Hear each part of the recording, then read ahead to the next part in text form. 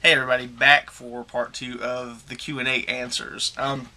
Next question came from Wet Movie 1, who's Brendan Mitchell here on YouTube. I'm sure most of you guys who subscribe to me probably either subscribe to him or at least know who he is. Brendan's been a real big supporter of me, through the years. He did a video response for Easy Chewy last year, and actually whenever he put up his Q&A video, for me, say I went from about 400 subscribers up to 500. So for everyone who found me through Brendan, I'm glad to see you. And again, thanks Brendan for just being so supportive.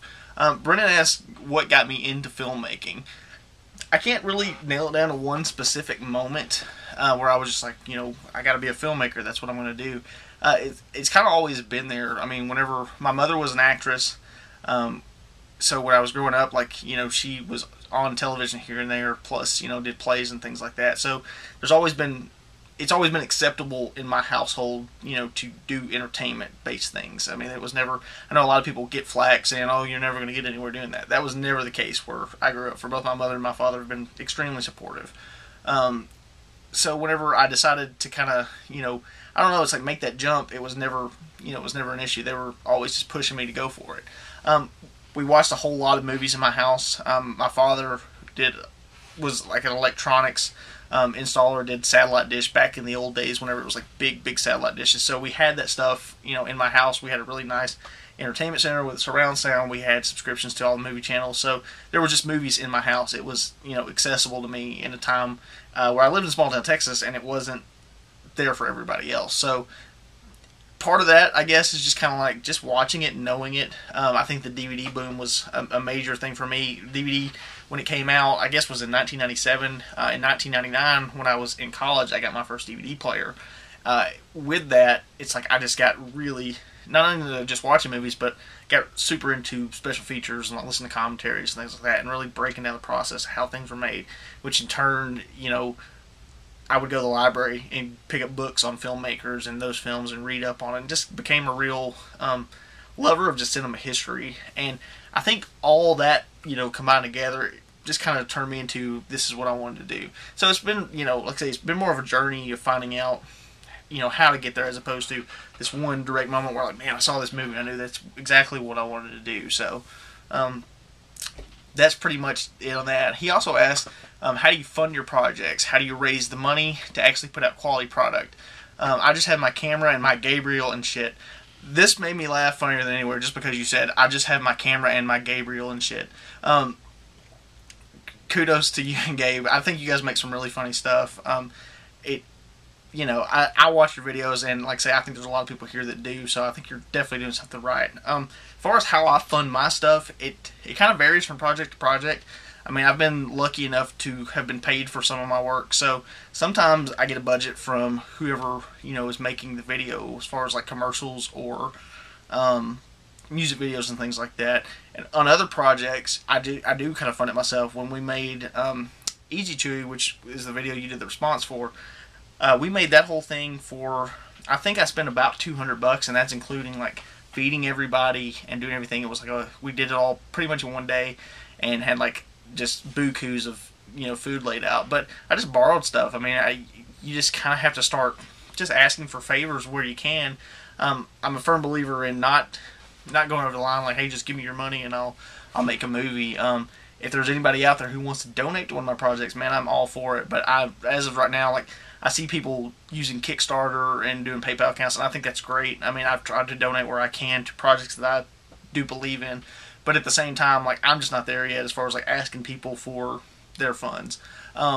So pretty much for me, it's just a matter of like just working. I mean, like I have a day job, so I will sometimes like just put in all the extra hours that will be allowed, and just kind of jump in and make extra cash, flip that into a project, whether it means buying more equipment or getting things that I need. That's what I've been doing the last couple of months, is just working a whole lot to save for a project that I'm working on this summer.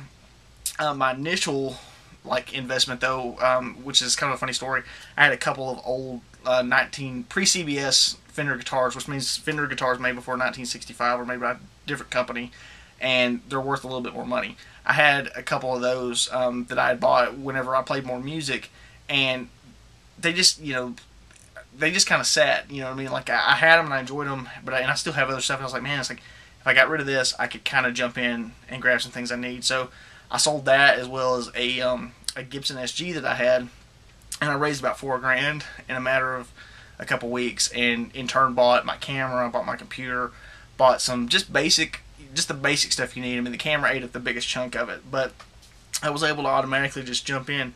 But I will say, like, for people who don't have any kind of means, like, to do something like that, it's best to just get your hands on whatever you can use. Like right now I'm using this little flip camera.